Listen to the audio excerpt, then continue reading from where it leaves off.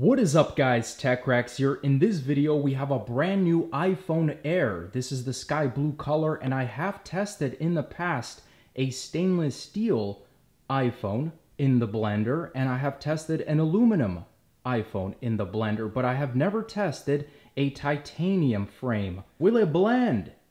That is the question. If you guys remember the 14 Pro, it took, I don't know, maybe like 15 seconds or so, and yeah, it blended. There was a hole in the actual blender. Let's place this iPhone Air. Nice, and there you go. Nice and easy. We're gonna make sure and hold this very tight.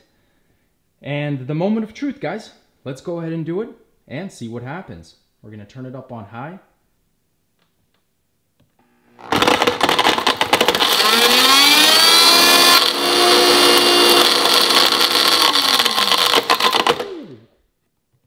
So far, it almost seems like that frame is actually in place. It's fully intact. It's in one piece.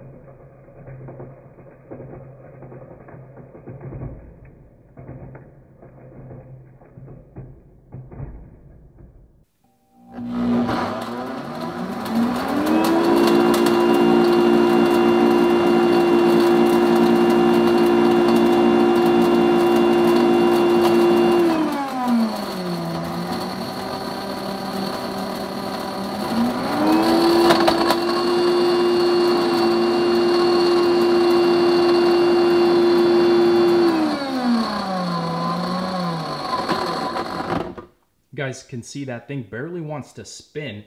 It just can't catch a rhythm.